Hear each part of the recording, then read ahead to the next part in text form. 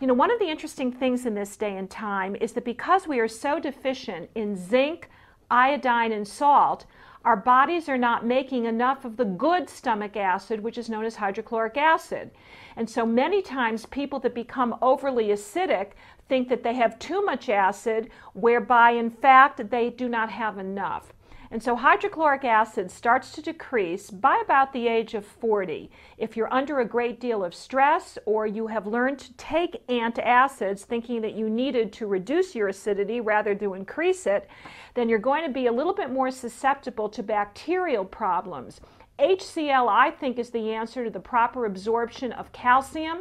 of iron, of magnesium, of essential fatty acids, as well as certain amino acids and minerals. Now, what is very important about HCL that many people forget is that it is absolutely essential for the digestion of protein. And so if you're eating a lot of protein in an effort to lose weight, and you're not taking enough HCL, or your body is not making enough HCL because of that deficiency of zinc, iodine, or salt, then that protein is going to putrefy in your system, making for a very hospitable landing place for parasites, for virus, for toxins, and even for leaky gut syndrome. So HCL to the rescue, especially if you have problems like acid reflux, if you're bloating, if you're gassy, if you're not sleeping properly, if you have poor hair quality, if your nails are breaking, or even if you feel that your skin is losing its ability to become supple and firm.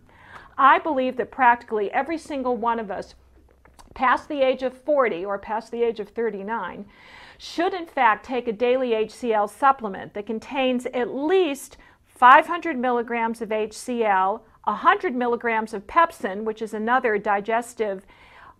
enzyme that is secreted by the stomach, and a little bit of ox bile, which, like HCL, is very deficient in the American diet because we are not eating the proper types of elements that are making bile salts, and many individuals no longer have a gallbladder. And so a supplement that contains anywhere from 50 milligrams to, let's say, 100 milligrams of bile salts is also very important. So HCL to the rescue for proper protein absorption and a little bit of bile, which is one of the most overlooked and underrated methods the body uses to remove toxins.